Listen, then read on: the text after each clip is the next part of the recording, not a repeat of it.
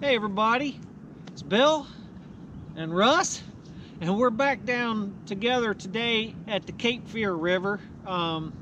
This is a little spot. Obviously we're bank fishing, and we got some eel we picked up from the bait shop. They were kind of small and skinny though, but we're trying that. And then we also had a couple of shad, gizzard shad.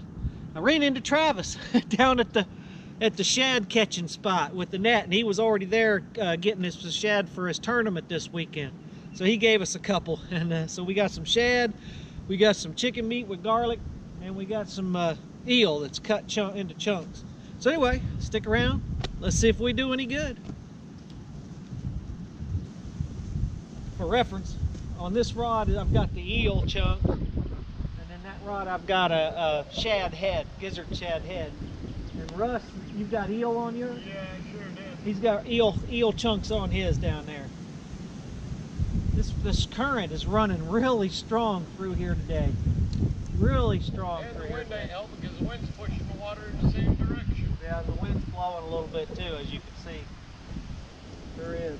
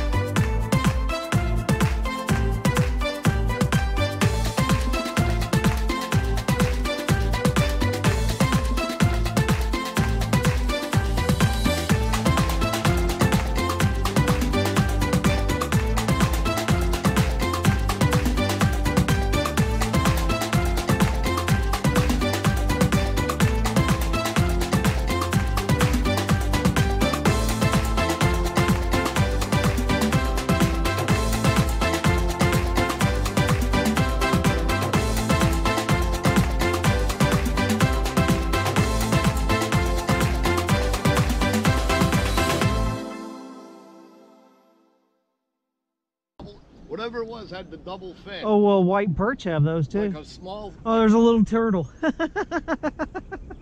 probably why they're all jumping around. Little teeny, little one right there.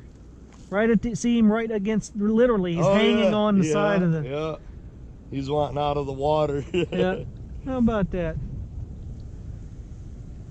Dude, Yeah. you need to come over here and I climb. guess you guys can see down there, see what Russ is talking about, all those little fish down in there. We reckon they're either shiners or little threadfin shad or something like that, probably. I There's guess. some decent sized ones down near the bottom. Yeah. They're like finger size. Oi. Yep. Oh, there he goes. Gary went bye-bye. He probably in there feeding on them little minnows. Could be.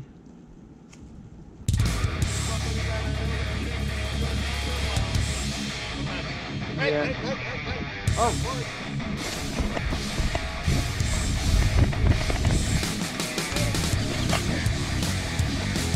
There we go. It ain't much. It's a little channel, I think. Yep. We did not get skunked today. Pretty little channel.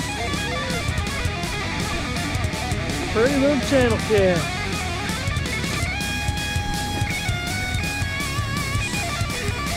All right. Good eye, Russ. We was just talking, not even paying attention. So we answered that question. Channel cats do like eel.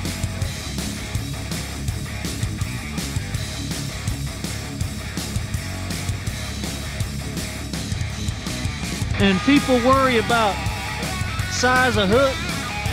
Now that little channel cat right there, this is a 9/0 hook. 9/0 circle hook. 9/0 circle hook caught this little channel cat. So don't let people tell you that you can't use big hooks. There you go. He's a little dirty. But little channel cat, we did not get skunked today. Woohoo! Okay, pause. Let me put something in the rod. There's a spike. Did drop him right straight down into there. Yeah. We'll put him right back over here. Right where he come out of. There you go, buddy. Take off. He went home. He was delighted to swim off. Well, I guess that one channel cat was all it was meant to be today. But at least me and Russ got to get out and get some fresh air and enjoy the fairly decent day, wasn't it? Yeah, it was. It was a other good than day. the wind gusts were kind of cold when they hit you, but otherwise it was a real pretty day. Good day to get out and just try. Right? You can't catch anything if you don't try. Can't catch nothing sitting on your couch. That's right. So anyway, it's a decent enough day. We got something. We didn't get skunked, so we didn't waste our time completely. And hopefully I'll be able to make something, some kind of video out of this for you and get it uploaded.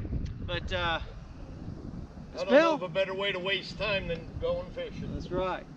So long from Bill and Russ at the Cape Fear River, and we'll see you next time, folks.